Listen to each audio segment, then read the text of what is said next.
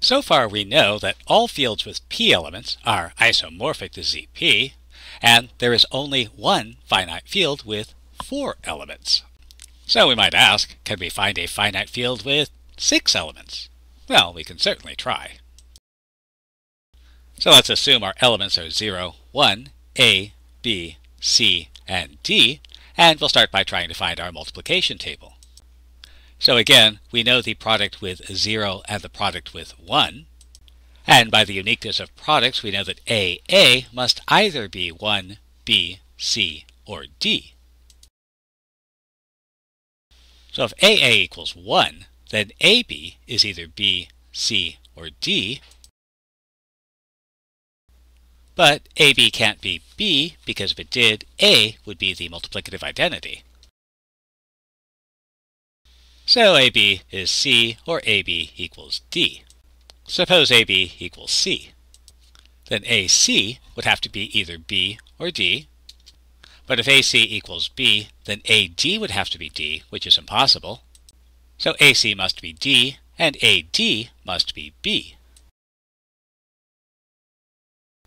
Well, that worked out pretty well. Let's go on. If AB equals C, then BA has to be C. And again, BB can't be 0, B, or C. So it could be 1, A, or D. Suppose BB is equal to 1. Then BC can't be 0, B, C, 1, or D. So BC must be A. And we have a problem because we have nothing left for what BD could be other than D itself, but it can't be. So BB can't be equal to 1. Well, what if BB is equal to A? Then again, BC can't be 0, B, C, A, or D, so BC must be equal to 1.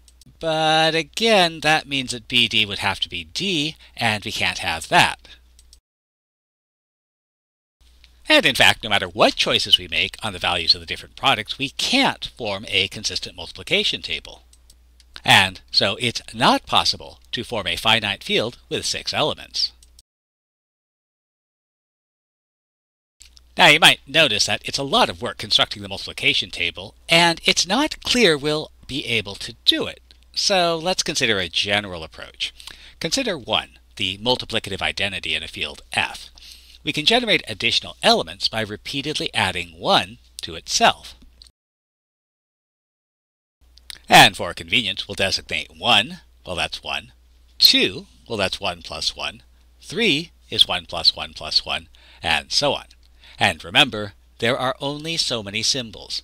These 1, 2, 3 have nothing to do with our familiar 1, 2, and 3 from arithmetic. They are the result of repeatedly adding the multiplicative identity of the field to itself. This allows us to introduce the following definition. Let 1 in R be the multiplicative identity in a ring R. The characteristic of R is the least positive value for which the sum of n ones is equal to 0, the additive identity. Now, it may be that there is no least n, and in that case we say that R has characteristic 0. Since every field is a ring, then we can also talk about the characteristic of a field.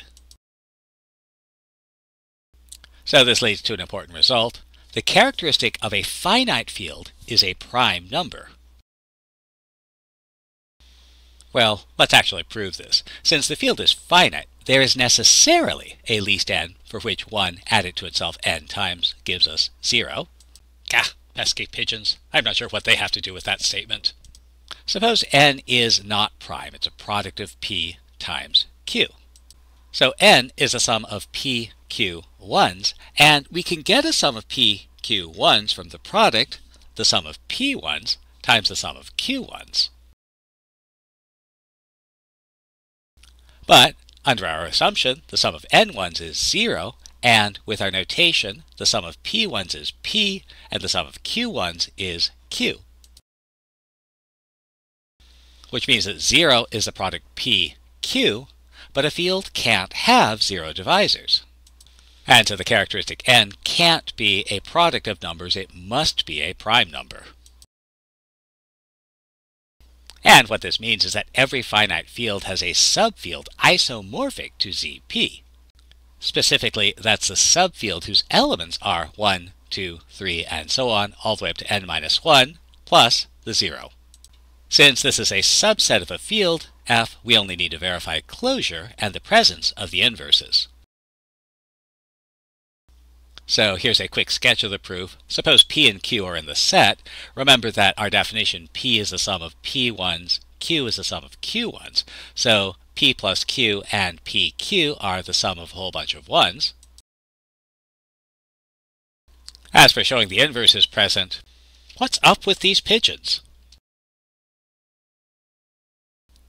Now remember, the only field with P elements is ZP, so our subfield is isomorphic to ZP, and we'll abuse notation and call this subfield ZP. So let's think about extension fields. Suppose X in our field is another element of the finite field with characteristic P, but X is not in ZP. So before I get my mathematician card torn up, a reminder that when we say X is in ZP, we really mean that X is in F prime, where F prime is a subfield of F and F prime is isomorphic to ZP. So if A0 and A1 are in ZP, then A0 plus A1X is in F. And if the A's are not equal to the B's, then A0 plus A1X is not equal to B0 plus B1X. In other words, these elements are distinct. And so we know that F has at least P squared elements. But wait, there's more. Suppose X squared is not this linear combination for any A0, A1 in ZP. Remember, there are only so many symbols. X is a specific element of our field and not an unknown value or a placeholder. So I take 3 elements of ZP, then my linear combination A0 plus A1X plus A2X squared form distinct elements of our field. And so our field has at least P cubed elements. And lather, rinse, repeat. If F is a finite field, it has P to the n elements for some prime P and some whole number n. Consequently, it's impossible to find a finite field with 6 elements. Our attempt to do so was doomed from the beginning. But we could solve the problem of, say, finding a finite field with 2 to the third 8 elements. Now we could try to produce this field by creating the multiplication and addition tables, but as you've seen, that's hard work. And so the natural question to ask is there an easier way? We'll take a look at that next.